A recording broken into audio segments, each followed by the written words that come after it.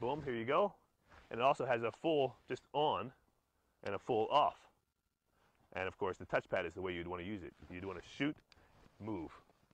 Okay? Of course, all the guns that we're working with here are unloaded. And I verified all of that before we even started. That's why, of course, I would never suggest that you point a gun at anybody at any time for any reason. Okay? All right, there's another story. Okay, so there's the AR-15. There's your standard AR-15. I think I want to draw your attention to one other thing here on the standard AR-15. What I've done for my gun, because I've got rather large hands, is I've replaced the grip with an aftermarket grip. Okay? You can see that this grip is a little larger. Now again, in the beginning of the program, I stated that the AR-15 could be shot by a 4'10" 4'10" boy, or a 6'7", 6'10" man. And the military, in their wisdom and genius, developed the AR-15 to be able to be shot by just about anybody. All right, you have to think about it. They get just about anybody in the recruits. So they've got to design a rifle that almost anybody, man, woman, or child, could shoot accurately. And that's what the AR-15 really is. However, because of that, there are some shortcomings, one of which is the grip itself. If you look at the grip here, it's a very small grip. Again, a lot of people have small hands. If you have a big grip, they're not going to be able to hold or maintain a control of the weapon. So they put a small grip, and that's good because everybody can shoot it. However, because I've got large hands, my trigger finger wants to fall way out of bounds there, and I also, when I put it into the trigger well, all of a sudden it comes all the way through. And that means I am naturally, in the heat of battle, going to just pick the gun up and put my whole hand in there, and all of a sudden I'll be pulling the trigger with that bottom pad on my finger. And we all know, for true accuracy, you want to pull the trigger with the top pad because that's the most sensitive area of your finger. In fact, your sensitivity increases as you come from your arm all the way down to be the most sensitive right at the tip of your finger. So your arm will be more sensitive here than it is up here for pain. How about that? How the human body works. But we do know that it's best to try to shoot with the pad of your first index finger. So what I've done with this grip now, by getting a larger grip installed, compared again to the factory or military grip, there are the two. By installing the larger grip, it eats up more of my hand, and hence now you see my finger falls basically right there at the top pad, instinctively, okay? And again, instinct is what you're going to fall back to when something happens. So if someone's shooting at you, that's something happening, you're not going to go ahead and think, oh, let me get that front pad on there, unless you've had a lot of practice, all right? Now, I practice a lot. I dry fire a lot. So I think that, I would instinctively now grip the rifle in such a way, especially with this grip, and go right to that spot. However, the military recognized that, hey, we have people with small hands, we have people with large hands, so we've got to make sure that anybody can grab that rifle and at least be able to return some fire. So they didn't really care about that extreme accuracy. They just cared about putting some lead down range to be able to suppress the enemy so they wouldn't advance, and hence their casualties would increase because, again, advancement is what it's all about in the military. Now, we, as civilians, can take the time to customize your gun with the different things that you feel are going to make you a better shooter, and that's what I'm trying to show you here. I put a different grip on here. I've also, here in my CAR, put the light on there. One other thing I want to talk about now is the ammunition that we're using in these AR-15s. You'll see that the AR-15 shoots the .223 cartridge. And one of the things that's very unique about this .223 cartridge is that it's such a lightweight round because it is basically a 55-grain projectile with a whole bunch of gunpowder behind it. So it's lightweight and yet extremely fast. Now, the military recognized that when they went to this round, that they were sacrificing a little bit of the oomph or punch of the projectile when it hits the intended target. Because now, remember, they were shooting 30-06s and 30 caliber type projectiles, rounds, ammunition in the previous wars. But they also realized that the weight of this .223 ammunition is significantly less than the weight of this ammunition, about 2.5 times less.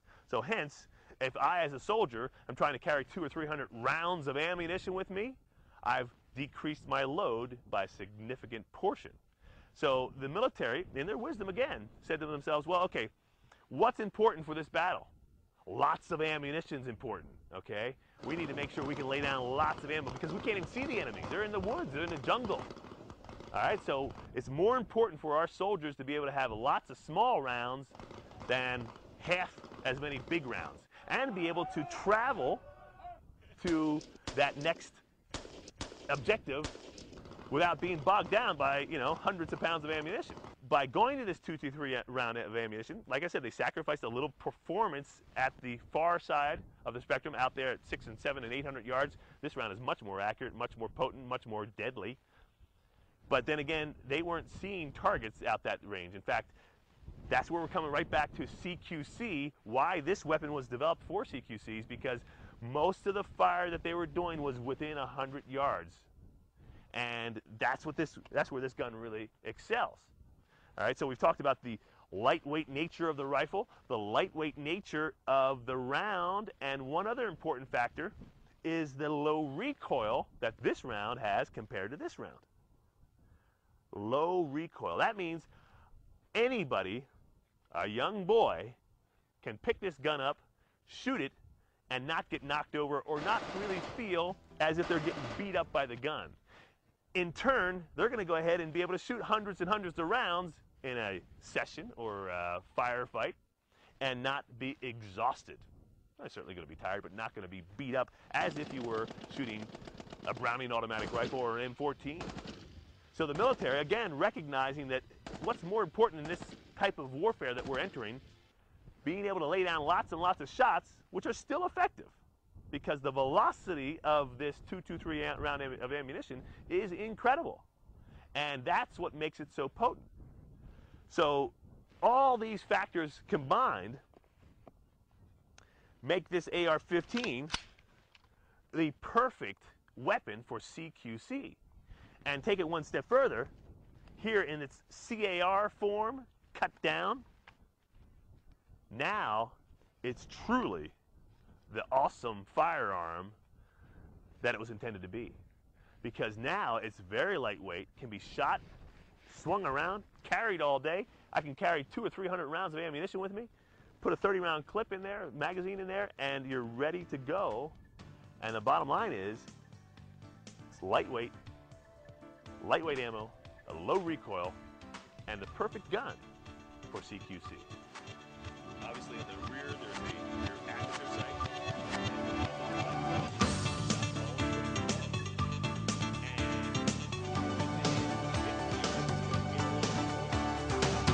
All right, now let's talk about the AR-15 and the sights that come with the gun from the factory and how they can be interpreted or understood for CQC shooting.